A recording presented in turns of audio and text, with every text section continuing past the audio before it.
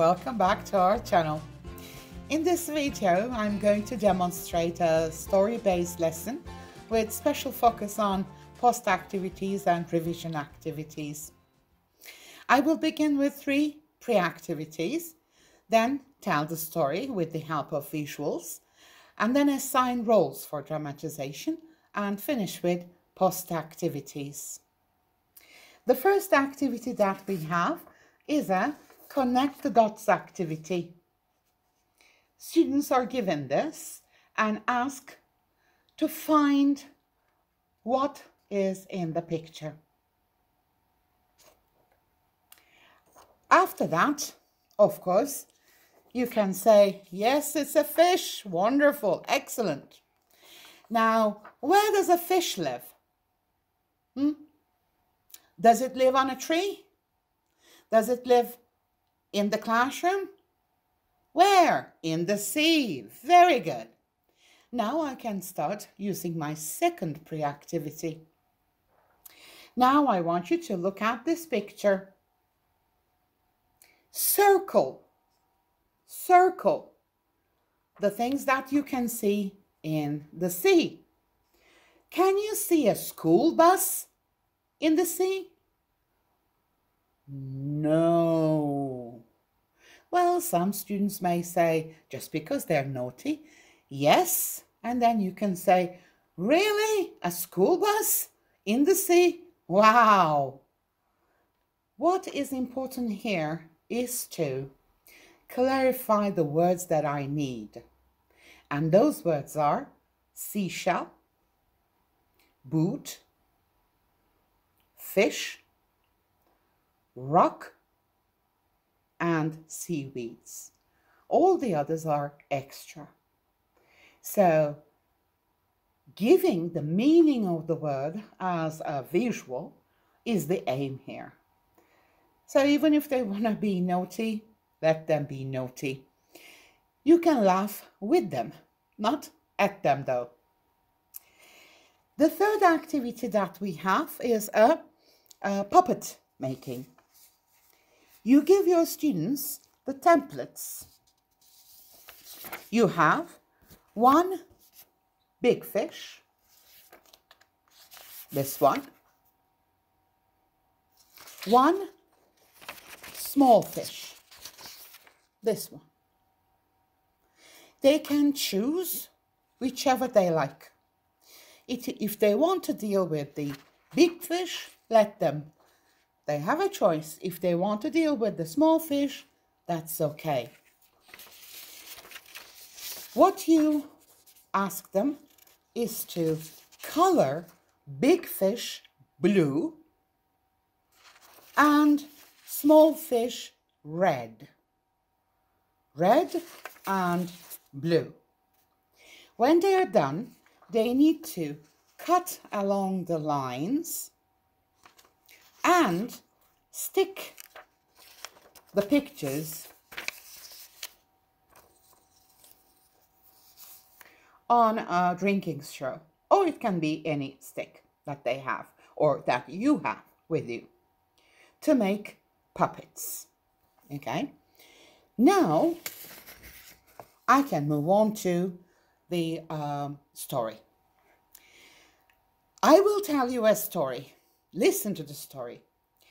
Raise big blue fish puppet when you hear the name. Raise small red fish when you hear the name. Okay? I will be checking.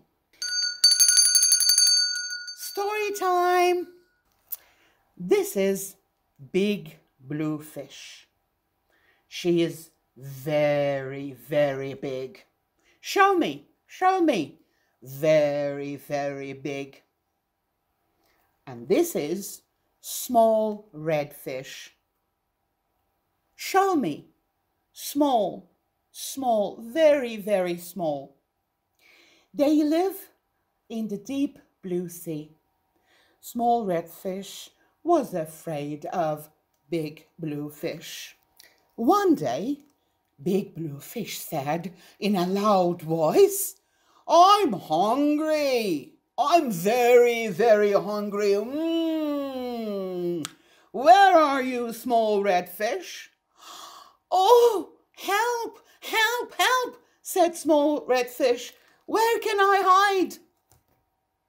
And she hid under a seashell. But look, look, the tail is showing. Oh my God. Big blue fish saw her tail. There you are, she said in a loud voice. But small red fish just escaped in time. Big blue fish said, I'm hungry. I'm very, very hungry. Where are you, small red fish? Small red fish said, oh, help, help, help. Where can I hide? And she hid behind a rock. But look at the tail. Oh my God, it's showing. So big blue fish saw her tail and said, there you are. Small red fish just escaped in time. Big blue fish said, I'm hungry. I'm very, very hungry. Where are you, small red fish? Oh, help, help, help. Where can I hide? And small red fish hid in a boot. But look, the tail is there. So big blue fish saw her tail and said, aha, there you are. Small red fish just escaped in time. Big blue fish said, I'm hungry. I'm very, very hungry. Where are you, small red fish? Small red fish said, oh, help, help, help. Where can I hide? And she hid between seaweeds. But, oh my God, see the tail? It's showing. So big blue fish saw the tail and said, aha, there you are. And this time, small red fish couldn't escape in time. She said, oh, please, please, please don't eat me. And big blue fish said, eat you? I don't want to eat you. You're very small. I have a picnic basket. Come, let's have a picnic together. And they did. Now they are very good friends. Well, that's the end of the story. I used puppets, stick puppets. You can use you can even use a PowerPoint presentation for that. Students don't need to see the lines though, just the visuals. Now I will assign roles for dramatization. I need one blue fish, big blue fish, and one student for small red fish. I need one student for a seashell, one rock, one a boot, and 2 are students for seaweeds. Now, when I assigned roles, don't forget they have their puppets, okay? But they only have puppets of big blue fish and small red fish. So they need to improvise being a seashell, being a boot, being a rock, a seaweeds. And they need to pretend that they are. So they need to act as if, I assigned the roles. I call them to the front of the classroom and I show them where they need to stand.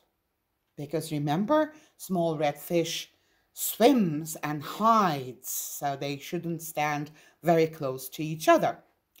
Well, I am the narrator, so I'm going to tell the story, and I'm here to help them recall the lines. I start the story, help them dramatize, and I act like a prompter. So whenever the student doesn't know what to say, I'm here to say, "Oh, help, help, help." Wait for the child, say the line, and then continue. "Where can I hide?" Do not focus their attention on the students who are in front of the class acting. Just keep controlling the classroom. Never lose the control of the classroom, because these students are already under the spotlight. But the rest needs the control. So stand at a point where you can see everyone. Okay? When you're done with the first dramatization, change the students. Try to give other students a chance to take roles. Okay? Now, remember, the small red fish hid under a seashell. So being under a seashell requires certain closeness, body closeness. If your students do not feel comfortable with certain other students, try not to use them. Okay, so for example, in a boot, so maybe the child is going to hold their hands like this, and the fish should go in there. See how close they are? There is no social distance here, so they should feel comfortable being that close to each other.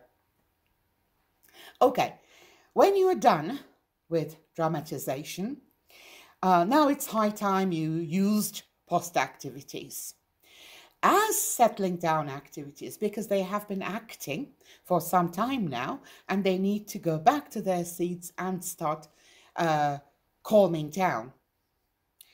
Quickly review what happened in the story. Then ask children questions about the things maybe happened in the story to check their understanding, maybe the characters. Okay, you can use an activity like this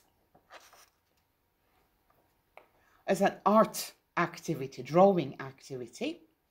I have already drawn the fish hiding. I can easily ask questions like, look at the picture. Where is the small red fish? They have listened to the story several times now, so they can easily say, under the seashell, in the boot, between the seaweeds, and behind the rock. I have another activity here, post activity. It is a maze, but I have letters scattered all over the maze. So if students follow the correct route from start to finish, they will collect the necessary letters to make a sentence, which is kind of the summary of the story.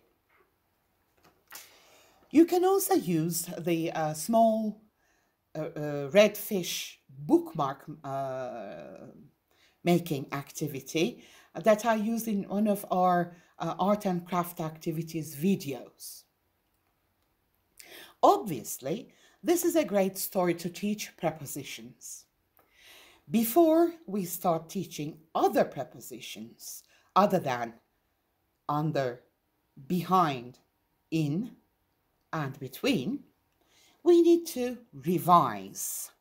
This is actually an art activity.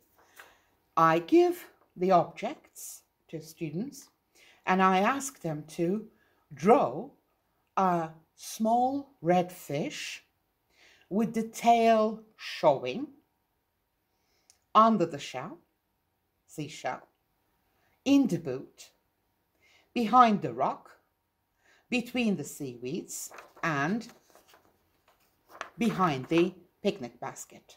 In the picnic basket, doesn't matter, whichever preposition you want to use. After this revision, you can move on to the other prepositions that you want to teach. I suggest you should stick to 4 to 5, not more than that, because they have recently learned 4. With the 5, it will make 9. Do not overload the students. Well, this is the end of this video. Thank you for watching. Please don't forget to like this video and subscribe to our channel. If you want to see more videos, of course. Well, have a very nice day. Take care. Bye.